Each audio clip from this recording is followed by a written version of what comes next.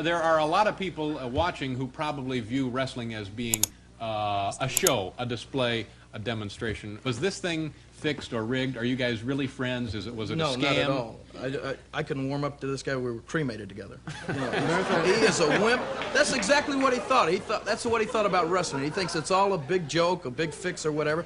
And then you're right. There are a lot of people that think that. You're lucky I didn't sue you. It was a chance to show him exactly what it's really like. If there were, would you? Because let me tell you something.